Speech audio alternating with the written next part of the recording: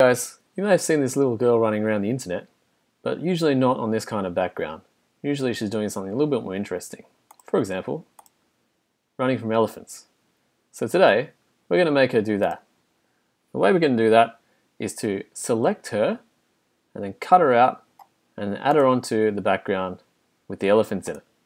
So how do we do that? Well, we're going to use something called the Quick Select tool. Alright, so we'll go up here and you'll notice on the left hand side, Quick Selection tool is here. Okay, so Quick Selection tool is done by drawing with kind of a brush, and what this brush does is content aware. So it goes over the colors that you're trying to select, and it tries to select things surrounding that are also similar colors as well. So we're going to choose a smaller brush size, so we'll probably around the same size, probably around we'll start with 15 and see how we go. Okay, so we've chosen our brush size to be 15 pixels. Excellent. So you can see our brush here. Let's start by drawing around here. So we'll left click and hold down and we'll drag our mouse around, and you'll notice the selection getting bigger and bigger and expanding as we go. It's looking pretty good so far. Alright, so let's let go and admire our work. Excellent. Alright, so now we want to add more to this selection. How do we do that? Let's hold down the Shift key. If you hold down the Shift key, we can click on areas and add them to our selection. So if you end up getting a little bit of the grass, don't panic, we can take that out later and I'll show you how, but for now let's just focus on getting as much of the girl as we possibly can.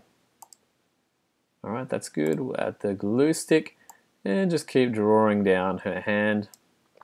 And just make sure you release the mouse every now and then, while still holding the Shift key, of course, so you can keep adding to the selection. We release that just in case we make a mistake. It's easier for us to go back without having to do too much all over again.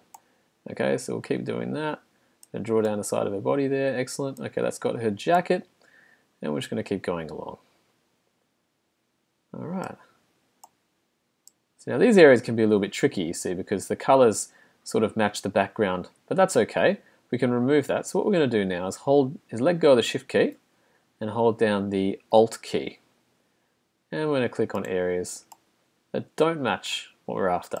If you make a mistake, Command Z to go back, or Control Z.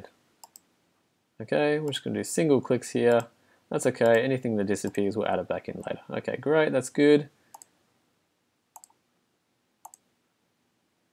Alright, I think we need a smaller brush for now, so let's go up to the top left and we'll choose a brush size, maybe, I don't know, we'll make about 10 pixels. Great. Okay, so let's go back in here again. We'll hold down the Shift key to add to this part. We want to get some of the hand here, a bit more of that. Looking good. Alt key to take away. Shift key to add. That looks good. We want to take away, Alt to take away, and we'll get the thumb back in by holding Shift. Didn't like that. Control Z. Once again, Shift to grab the thumb. That looks pretty good. Alright, now we have a little girl.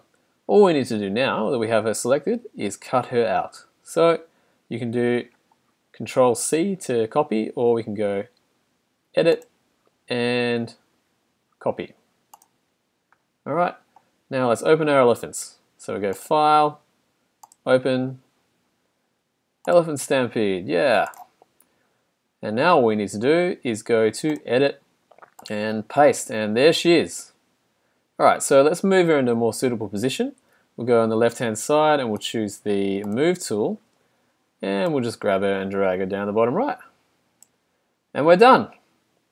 Thank you for listening everyone, and maybe you can give that a go and see if you can get a better result. Good luck.